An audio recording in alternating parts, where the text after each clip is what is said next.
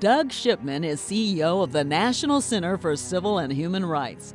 On board since its inception in 2005, he sees the vision of the center as taking the legacy of the civil rights movement to America and making it tangible for young people all over the world. That's really the core of the vision, and that's been there since the very beginning, since the idea came from Evelyn Lowry to Mayor Shirley Franklin.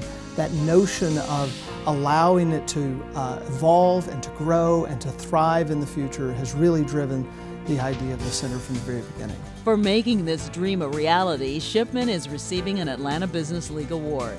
ABL CEO Leona Barr-Davenport. Doug Shipman is being recognized as the Visions of Excellence Award honoree because he has birthed this baby.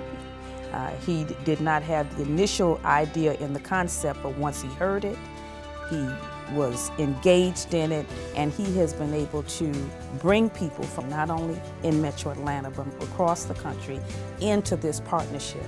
The center opens in late May with a celebration in mid-June. And when people come, they will see, of course, the Morehouse College Martin Luther King collection, which is the trove of papers and items that were purchased by the community. We'll rotate through those every few months. A series of galleries about the civil rights legacy and Atlanta's special role and the people who really struggled for justice.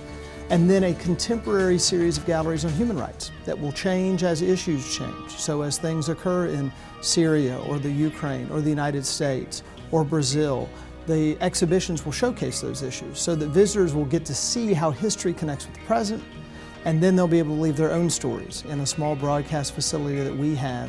They'll be able to actually testify and give us their legacy, and then we'll show those to other visitors as well. When Shipman looks at the history of the Atlanta Business League, he sees an organization that has done the uneasy, maintained its relevancy. I think that, like many great organizations, staying relevant means both doing something for members and also doing something for the wider community. And I think that's why the organization has continued to thrive. The son of a minister, Shipman's philosophy is simple. I try to engage each person individually in a very full way at any moment. I've gotten the good fortune of working on very big projects with very big organizations, starting this institution, but for me it always comes down to the engagement with that one individual.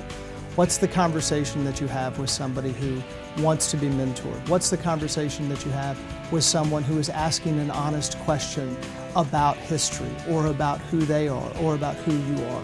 And so for me it's about being present in those individual conversations and not losing sight that change happens in the hearts of individual people, and that individual change then drives the bigger societal change.